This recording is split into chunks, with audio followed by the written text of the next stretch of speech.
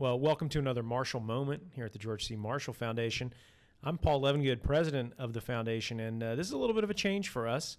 We've normally done Marshall Moments as video features, but we are jumping into the world of podcasts. So this is, to our guest, this is our first venture into this, and he's watched us try to set this up, so he can tell we're new at it. But I'm really delighted to have today Dr. Jim Lacey as our guest. He is a professor at the U.S. Marine Corps War College in Quantico, Virginia, and he has a long career. I won't get into it all except to say that he is a author of more than 12 books, very impressive list, and his most recent one is The Washington War. And Jim, welcome to the Marshall Foundation. Thank you very much. Happy to be here. Well, good. Well, we'll kind of jump right into it and start off at least with just kind of a general question. Why did you want to write this book particularly? Well, that's probably the easiest question of the day. I read Team of Rivals, Doris Godwin Kearns, and was massively impressed. If I had about one half of my hard talent, I could retire on this book, but I guess I didn't quite get that far. You didn't get as much money from your publisher as she did? Yes. Not quite. Okay. Not quite, but okay. I'm closing in on it. Okay. So I was sitting there and said, boy, I could really use a book just like this for my classes if there's one out there in World War II, and got on Amazon, checked a couple other references to find a book like it, saw that there was none, called my book agent. He said, write me a proposal, and 2 weeks later I had a contract, and I said, I guess I'll write the book now. Yeah. So in your teaching at the War College, you find out, I should backtrack and say, this book is really about the battles of World War II that no one knows about. They're the ones that took place not in the far reaches of the South Pacific or in Europe, but took place in the office buildings in the government of Washington, D.C. Yeah. As my bosses, who actually read the book, his favorite quote from the book is, battles are won on battlefields, but wars are won in conference rooms. And nobody ever thinks about the conference rooms or does not give them the proper attention. Writing military history is just more fascinating if you write about battles and massive movements and blitzkriegs and bombings and what military historians generally write about. Academic historians will write about a deeper topic, and then I just said, I can write about the deeper topic and make it for a trade audience, a bigger, wider audience who would be interested in this.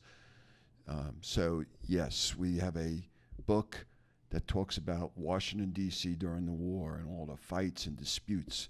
For a time when the mythology is we were all pulling together, you read, when you peel back the onion one layer, you find that it's not quite like that. There was lots of disputes, lots of fights. They were all working towards a common goal, but nobody had a specific, no two people shared how we were going to get to that goal. Right. And that became the basis of this book. Well, and let's talk a little bit about those people. You begin the book actually with little brief bios of how many is it? It's like 4 dozen. There's quite a few of this cast of characters. Right.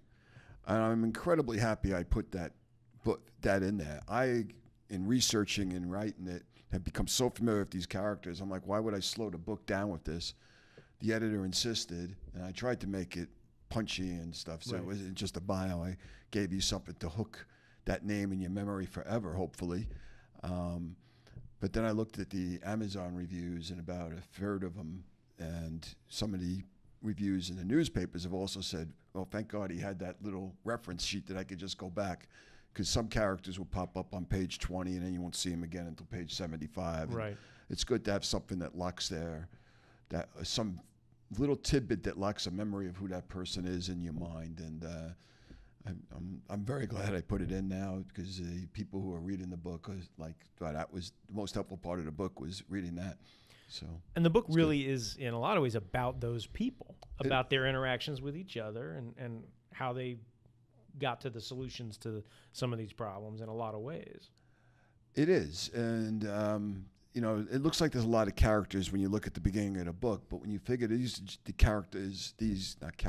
individuals, and many of them were characters, that were running a global war for 4 years, it's just not that many. And they all knew each other, they all interacted, And I think one of the things that amazed me during the research was just how they interacted before the war and how much impact that had. So, for instance, you have characters that are forgotten today. Senator Burns, who ran the Office of War Mobilization. General Marshall knew him when he was a colonel working for Pershing, then became friendly with him when he was assigned to South Carolina, the senator's home state, and they would go hunting. And then when he becomes chief of staff, every time he needs something from Capitol Hill, he goes to Burns. Right. And you see all of these linkages and how they created networks long before the war started. I was tempted to change the name of the book in the Washington War to The Battle of Networks, because it's individual networks and how they all worked and how they interacted that really made the difference and got us there. I mean, the right people are in the right place at the right time, but if they didn't have this supporting network or these contacts that they could reach out to, they would have been totally ineffective. Sure. And of course, knowing people sometimes also makes fights all that much more intense, because you do have a history with some of these people. Yeah, most of the dysfunctional events that happened during the war that I've forgotten about. Jesse Jones, who ran the Reconstruction Finance Company, absolutely detested the vice president, and that becomes a very dysfunctional thing during the war. The president asked Jimmy Burns, the senator now running, who really set himself up as a deputy president, get him in a room and lay the law down, and he had to dismiss the meeting as it was coming to a fist fight between the president and a high-ranking government official, vice president government official. He just went to the president and said, "We can't fix it. We just have to move one of them to one side." And it was the vice president who got moved to one side. And he had hopes of being on the ticket in 44. This is Henry Wallace. Henry Wallace, I'm sorry, and being president again after Roosevelt. And Roosevelt liked him because he was a New Dealer to his marrow. But because of his fight with Jesse Jones, it irritated the president, he gets thrown off the ticket. The president's first pick was Jimmy Burns, but even in 1944, a senator that had the full endorsement of Ku Klux Klan was not going to get on the ticket, and they had to remove him from consideration. Harry Truman was going to nominate him at the convention, and he had to go to Harry Truman and say, "You're not going to nominate me. We're nominating you." And that was the first time Harry knew he was going to become the vice president of the United States. Right. So tell me, of all these figures, if you had to pick one you wanted to hang out with and spend some time, which one? I am dying. I wish I could have met Leon Henderson. Okay. Tell us about Henderson a little Leon bit. Henderson is almost forgotten in history. And as I was talking to you before we came in here, I said his name briefly. I was watching a movie with Jean Arthur, one of the great actresses of the 1940s, pretty much forgotten now. She said, "You'll be as hated as Leon Henderson in the movie." And I laughed, and nobody knew what I was laughing at because he's forgotten today. Right. But he took over the Office of Price Administration, and his job was to keep inflation to a minimum. And he was highly successful. And people advised him, "Don't do it. You'll become the most hated man in America." And he did. But he was one of those people who had no friends, saw no need to make friends. And it's summer in Washington, D.C., and there's not a lot of air conditioning yet, so he always worked in his underwear. He said he had 6 fingers, so he could stick them into more people's pies. He got in everyone's business. But he was incredibly and extremely effective. Probably shouldn't say this. It's something that's going to be posted online. I actually called up his sons, one in New Jersey, I think the other was in California, and they both hung up on me. They wouldn't talk about their father. So I guess something was wrong there. Once I'm not talking about my father, and he hung up. But he just seems like the most fascinating guy in the world. And in a little-known dispute right now that's forgotten, the biggest civil-military dispute of the war, the feasibility dispute, which is not in many history books today, he was the deciding influence. He's the one who broke the back of the military argument and forced the issue. And if you read the book, I think I credit that it probably shaved a year off the war and saved, just by doing that alone, probably saved 500,000 American lives and countless millions of lives around the world. So that one guy at that one time, at that one moment, the most hated man in America, did what he had to do, and I don't think he gets who today knows who Leon Henderson is, and he had the one of the most decisive impacts on World War II. Right. What story that you uncovered surprised you the most? I mean, you know a lot about this time period. What really stands out? I went into the book not expecting to find many disputes, many arguments. So I'm not saying it's a specific story. There was just so many of them. And what stands out is how it came, all of those fights led to a much better decision and a better outcome than if there had been no fights. Because there's a lot of... Seems counterintuitive in a way, right? It does, but... you know, when you look at Adolf Hitler, nobody argued with him. There was no fight nor dispute. I'm sure there was things below his echelon where they're fighting. But once a decision's made, everyone goes for it. These people would fight with the president if they thought he was wrong. General Marshall, if his people thought he was making a serious mistake, would tell on him, and they'd fight him tooth and nail. And sometimes he would change his mind. Sometimes he says, that's it. But it got everything aired, and you may not get to the best decision, but you always got to an optimal decision with the biggest buy-in from the most people. And that's critical. And the ability to debate that is critical. So if Adolf Hitler does something or orders something and one of his high minions doesn't agree with it, he's not going to help it along. It's going to die in the process. And this really retarded the war efforts of countries or caused immense casualties, which you see on the Russian front, because the independent thinking is not being listened to. Right. So if there was one thing that really surprised me was the impact of fighting and disputing for getting to an optimal decision that really worked. I mean, it's kind of messy, but it's a hallmark of a free society in a way that it stands in contrast to those totalitarian societies. Right. It's beyond messy. Yeah. It's literally ugly, and I'm sure it was even uglier than I was able to find. I can only read what somebody wrote down, and you know, all these gentlemen and ladies who, and in this point of history, it's mostly all gentlemen.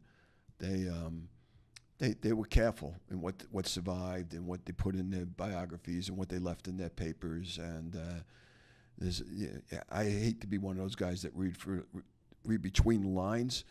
So I use that for, these two don't like each other. Now let me find out why. Mm-hmm. And if I couldn't find any evidence, I leave it alone. But the other thing about this is competent people got to the top and incompetent people got ran over.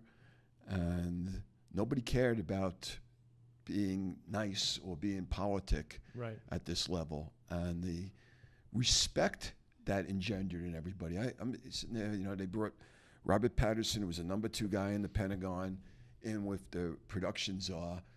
And, you know, basically it ends with, I still think you're a son of a bitch. And I think you're a son of a bitch too, but we'll be able to work together. Right.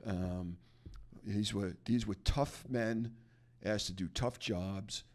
They were they had to run over people. There's X amount of resources. 2 tough guys want them, and they're going to fight over them because right. their job they see it as the most important. And when you see real weakness, I need to pick on him because maybe he's got grandchildren out there. Donald Nelson is supposed to be in charge of war production, but he was never strong enough to harness these guys behind him, and it led to more dysfunction than just about anything I saw. They needed somebody in the head of war production who was just mean, and eventually that turns into Jimmy Burns. And as Bruce Catton, the Civil War historian, wrote after the war. And Bruce Catton was head of public affairs for the War Production Board during the war effort. He said, Jimmy Burns was great. He brought 2 people in. If you said 2 + 2 was 4, and I said it was 2 + 2 was 6, Jimmy Burns would tell us it was 5, and we all walk out happy and agreeing with him. But the other side of that is Jimmy Burns could not get you to come to an agreement. His next mission in life was to destroy you, and he was probably the best political infighter in Washington. There is very few people Jimmy Burns targeted that survived. Right. But he didn't target you because he didn't like you. He only targeted you when you were incompetent. Mm-hmm. So I'm never against the fights and disputes I see in Washington, D.C., as long as they're leading to a productive outcome. Right.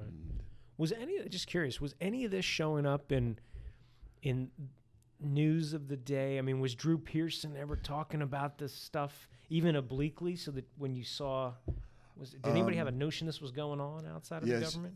Yeah, many of these fights turned up in the newspapers and the editorials and drove Roosevelt absolutely nuts. Mm-hmm. And one of Jimmy Burns's missions when he became what he called himself the deputy president, the president didn't like that, but he had an office right down the hall from the president, and he spoke with the power of the presidency behind him, and he had written executive power handed to him that made him literally the most powerful person in the U.S. next to the president himself. And the president had moved on to what's the world going to look like after the war. Right.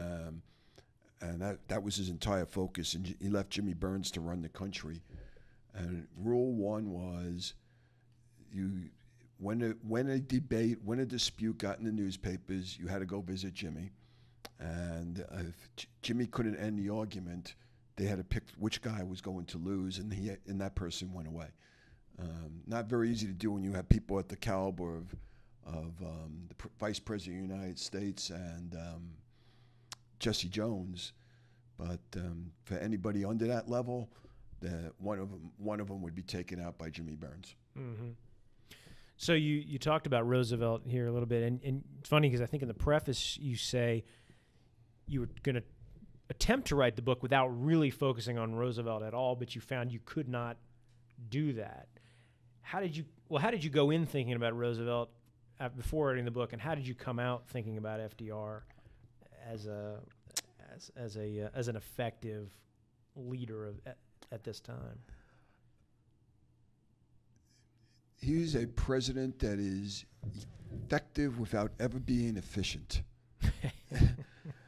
He had a style of the presidency that it would horrify a business professor at Harvard. I consider myself a Republican, so I do not like a lot of what I thought about the president, but I never sat down and researched him.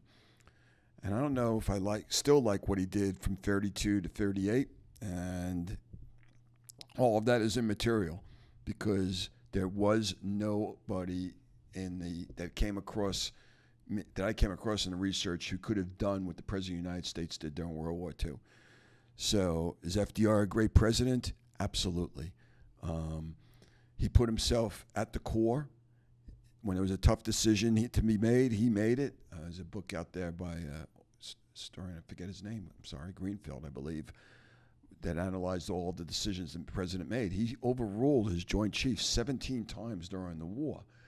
That takes an immense amount of confidence in the middle of World War to say, my Joint Chiefs are wrong, we're going to do this. His style of leadership is just maddening. He would usually give two very important people the same job and let them get at it, and then when they got to a point where they were arguing and couldn't be resolved, they had to come to him, and that was his way of keeping his finger on the pulse of everything that was going on, was to overlap responsibilities and overlap people in charge, and then wait for the disputes, and then he would become the final arbiter. Right. So in efficient terms, that's a terrible way to do things. There's a lot of things that didn't have to be big disputes or fights, that could have been settled well below the presidential level, but that was part of his style. So if you can't write him out of World War II. It's impossible because he's literally at the core of everything. He is the maestro controlling all of the major decisions of the war. Everybody, whether they knew it or not, was playing to his tune. So I went in with one opinion of Roosevelt. I finished with a completely different one. I don't have to like all of somebody's policies to believe that was a great man. And I take Marshall on that. Marshall went in to talk to him about the Philippines. Marshall had a very low regard for the President of the United States, and I think they shared a low regard for each other for a little while. And then he went in and talked about the Philippines and MacArthur, and the President made an instant decision that surprised Marshall. Said, I would left that office that day, put aside everything I thought I knew or what I liked or disliked about the man, and raised my estimate. I knew at that point I was working with greatness. And that didn't mean they didn't fight, they didn't dispute, didn't mean they didn't have policy discussions that were argumentative. It just meant that there was a level of respect. And, you know, in my own life, I don't care who wants to fight with me. I feel I'd rather have a really good enemy I can respect than a good friend that I can't respect. Well, let's talk a little. We are at the Marshall Foundation. Let's talk a little bit about how Marshall figures into your work. He's a prominent actor in your book. I thought that was something very interesting. You talked about Marshall and ambition, which sometimes I think Marshall is seen as this sort of almost empty vessel. You know, he was just pure and whatever. You make a really good point about him and his ambition. Could you talk a little bit about that? Well, nobody gets to be chief of staff of the Army without ambition. And, you know, and Marshall was as ambitious as anybody, but I could say the same thing about all of the Joint Chiefs during the war. King, Arnold, when you look at their record and you look at their letters, I mean, and we'll talk specifically about Marshall, there's a couple of times he wrote to Pershing, help me get on this next promotion list, or I won't be, you know, right. I'll get too old to be considered to be a general. I need to get back with infantry soldiers, I won't make general. When he goes to South Carolina, he's like, well, I'm going to be a supporter of the New Deal because those are the people that are going to get promoted in this administration. Now, it probably was a strong supporter of the New Deal, and that's all the evidence is, but he made every decision along the way with an eye to being promoted. There's nothing wrong with that if you're a spirit guy. What they did not do, none of them, and particularly Marshall, was ever bend their integrity to get a promotion, refuse to tell truth to power, or do any, you know, if they came into or avoid a hard decision. They were always ready to do that. They would always bet their next promotion if they thought they were right.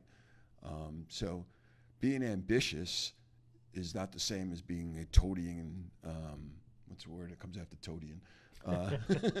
Being a toady that just does, you know, whatever your boss does, because none of them were that at all, and none of them tolerated that around them. Arnold is the best Lovett, one of the wise men after the war, was deputy in the Pentagon, but he's in charge of Air Forces. So General Arnold was the chief of the Air Force, and somebody said, how did he get things done? He goes, oh, it was horrible. He's the worst administrator in the world.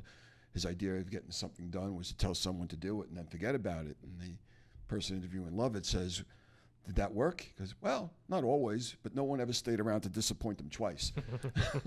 These are hard men. You know, the great point is where Marshall's selfless service comes in on the story you hear all the time is when the President of the United States had to decide who was going to be the commander of Overlord and the invasion of Europe, Marshall coveted that job. The President knew he coveted it. And when the President asked him about it, he selflessly said, Mr. President, that's your decision. Well, he also knew that Stimson, the Secretary of War, and many others were pushing Roosevelt to pick him for the job. He was so sure he was going to get it. His wife was already packing out their baggage to move out of quarters one where he was living. So he was probably a little surprised. He probably had a heads up from Stimson. We can't prove that he wasn't going to get it. And when the President took it, he said, you know, once again, Mr. President, I serve at your discretion. He never said, no, I really want it. You know, he never begged for it. But he wanted that, and he wanted it very badly. As he told Roosevelt, who remembers who was chief of staff in one? Who remembers Halleck? Right. Everyone remembers Grant.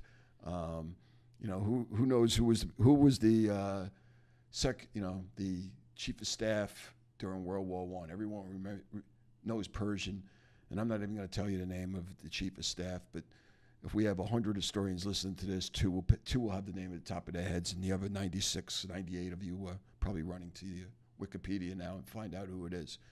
But nobody remembers the chief of staff. Right. And Marshall is remembered because no chief of staff before him wielded the power. Marshall could fire Eisenhower, and the country would accept that as a wise decision because it came from Marshall. And Eisenhower knew that. He could probably have even fired MacArthur if he really wanted to. Howard couldn't fire Grant. General Marsh, I'll give you the name, could not have fired Pershing. He remade the office of the chief of staff to become the actual coordinator of victory, the architect of victory, Everybody knew Marshall was in charge no matter where they were, what front they were on, and he had the respect of everyone below him. I think a lot of that disappeared when they remade the military in 1947. It's very hard for the Title X actors, who are the Joint Chiefs, to actually control the combat commanders, the COCOMs, the commands we have spread around the country. I see that changing now. The chairman is now the main advisor instead of all the chiefs being advisors, and there's a realization that as China and Russia come up as peer competitors again, that we need better control at the top, and I see that beginning to happen. And hopefully, if we ever need a marshal again, he's in the ranks. We don't know who he is, but he's probably there. Well, that's good, and that's an optimistic note on which we will end. So, Jim Lacey, thank you so much for sitting down for this Marshall moment. Thank you very much for having me. Truly enjoyed it. Is that good?